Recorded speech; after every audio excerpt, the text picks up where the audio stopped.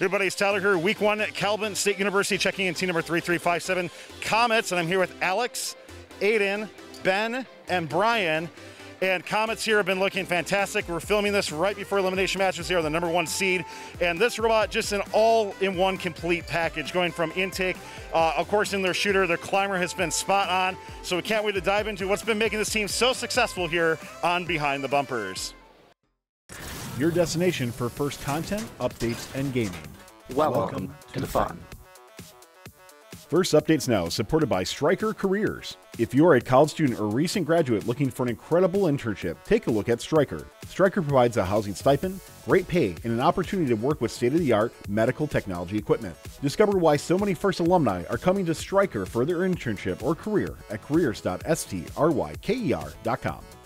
Competition season is here. Head on over to thebluelines.com to catch all the events each week. Don't forget to submit your clips of the week to discord.gg/firstupdatesnow. Vote in the FRC Top 25 and play in our free fantasy pick'em. Catch fun shows live on Mondays and Tuesdays at twitch.tv/firstupdatesnow.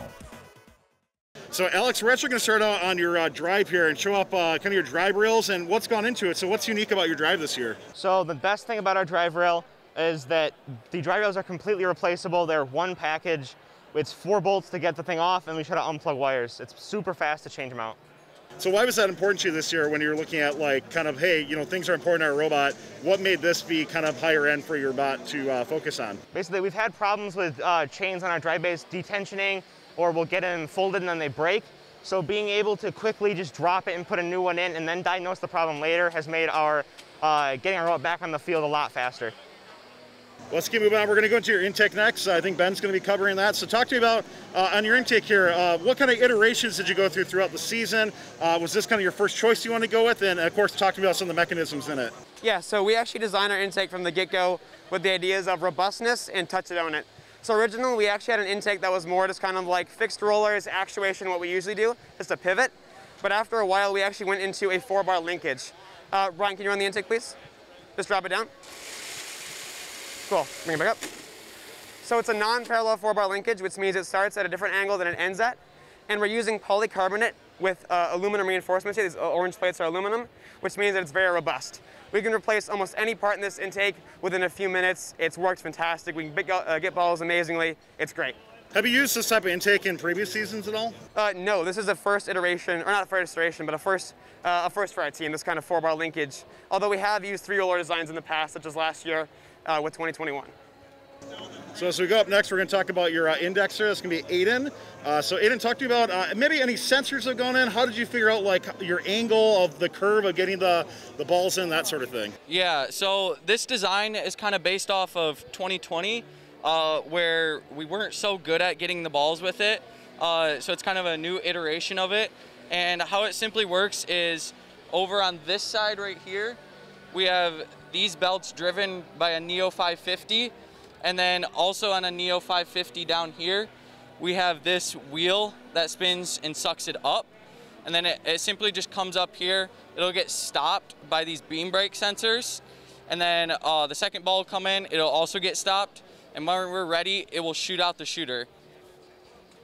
And then, so one thing how we do this is we have a new Avid this year, Avid CNC router. And so we were able to do quick prototypes out of wood. We were able to smoke that out of that, so it's really quick, and we were able to get good iterations of it.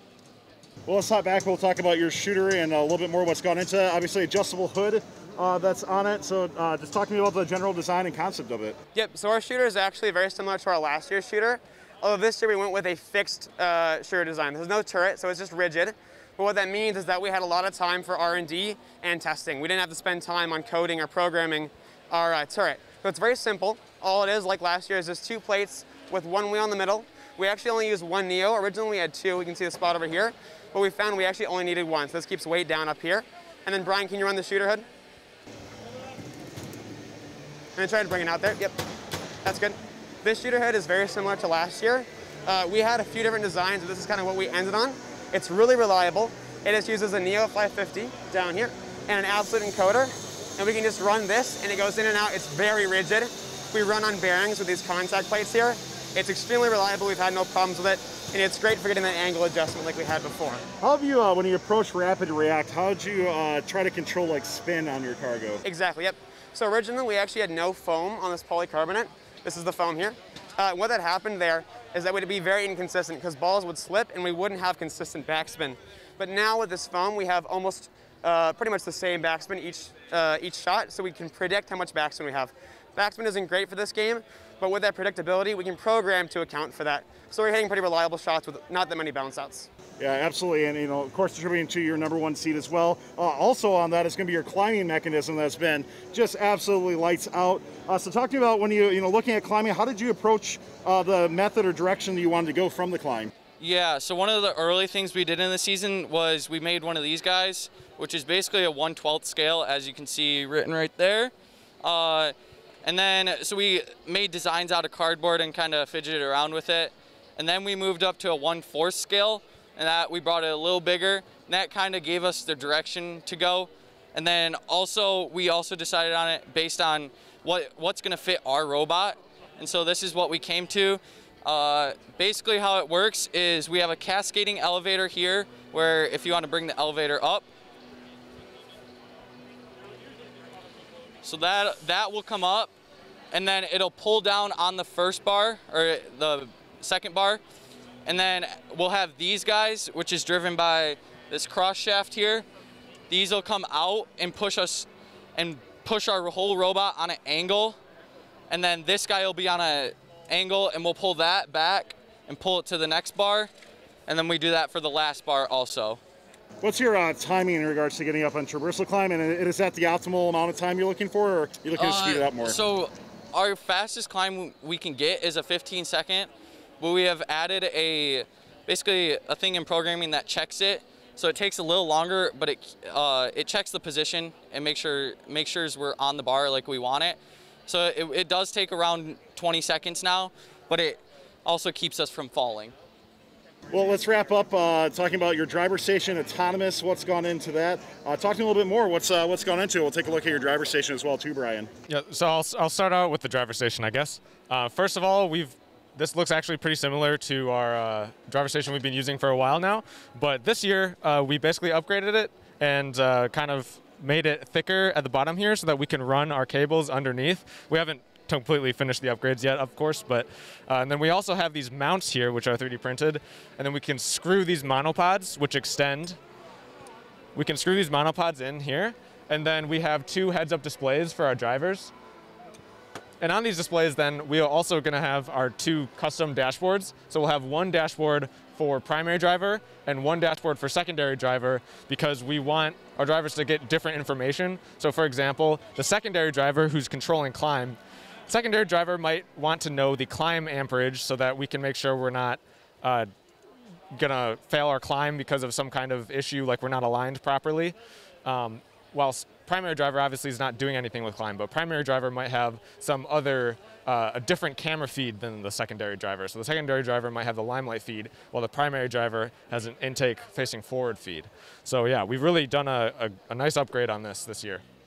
Talk to me, autonomous-wise, looks like you're doing a little bit of tracking on the field for autos. Just talk to me about what you've done this year. Yeah, so just this off season is when we started doing some research into how to improve our autons. So we're using spline-based automs here. This is the Pathweaver tool. Generally, we've stayed relatively close to vanilla WPI-lib guidance in terms of the spline software. But yeah, so we have a couple different routines here, and what it does is it allows us to graphically draw the path that we'd like our robot to take, and then in our code we can also program in a series of steps to create a routine, and then our drive base will read those steps sequentially while we're on the field. So it will be told the name of a path that we've programmed through Pathweaver, and then perhaps the next step will be like turn in place 180 degrees or brake for 2 seconds so you can fire, and then once you're done firing, then continue the path. So we've really done a nice upgrade on our autons as well this year. Well, Comets 3357, thanks a lot for taking time. Tell us about your robot. Of course, #1 seed as we go into elimination rounds, so we wish you best of luck here. And of course, moving on, hopefully into FiM States and who knows, Event Worlds as well, too. Good luck the rest of the way. Thank you. Thanks to Stryker Careers for their support in this video. First alumni and mentors are making Stryker a top priority for their internships and careers. That's because Stryker knows that those in FIRST are the leaders and innovators of tomorrow. If you want to help make the world a better place by creating life-saving medical devices and technology, get started at careers.stryker.com. Don't forget to like, subscribe, and ring the bell to stay up to date on our new videos. Keep the conversation going and provide your input to our content. Watch our live shows at twitch.tv/firstupdatesnow. Join our Discord at discord.gg/firstupdatesnow. And check out Fun FTC on Facebook, Instagram, and Twitter, and First Updates Now on Facebook, Instagram, TikTok, and Twitter.